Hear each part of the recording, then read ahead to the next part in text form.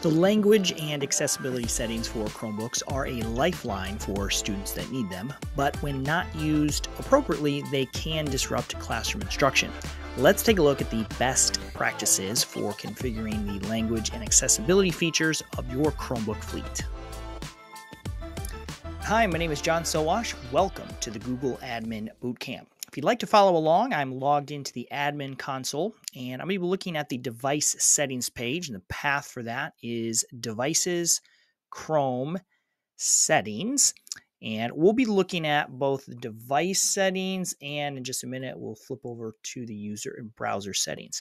I'm going to scroll down to, I think it's the second section. So we start with enrollment. I'm going to scroll down to sign in settings. And that's where I'm going to see the first set of options related to accessibility and language. Now, these features are very important. If you have students with special learning needs, the accessibility options can be a lifeline for them. If you have students who speak a second language, adjusting that language can be very, very useful. However, there are also situations where students mess around with these settings and cause issues, changing the default language to Chinese and logging off. And then it's just a huge pain to reconfigure it so that other people can use the device normally. So the two things we're going to look at first are under device. And this is where you're going to see sign in language. And this is where you can specify English as the default language. And so again, what's going to happen is a student signs in, they mess around with the language, or maybe they need it to be in a different language. Well, as soon as they sign out, it's going to revert back to whatever your default is. And typically you would set that to English. It will not impact a student's user's ability to change that language, but it always reverts back to your default when they're done. So that's an easy one that should alleviate some issues. There's another option right here, accessibility control. And this will allow students to change the accessibility options, but when they log out, it disables those accessibility options. And again, that just prevents any issues with the next user being bothered by those options that they may not need. These are both device settings. So it's very important that when you're changing these, you need to make sure that you are changing them for the organizational unit that contains your devices. If there are no devices in this OU, it's not going to do anything. Now, in just a minute, we're going to talk about user settings, and we'll need to apply those to some of the user options. Now, you can continue scrolling down, and there is an entire section here related to the sign-in accessibility options. In general, I'm reluctant to just flat out disable these because, again, for a student that needs them, they are very important and very helpful. Now, there are a couple that have been problematic in the past. Probably the one that is the biggest issue is Chrome Vox, which just causes a lot of noise and isn't always necessary. But in general, I wouldn't disable these unless you're having regular issues.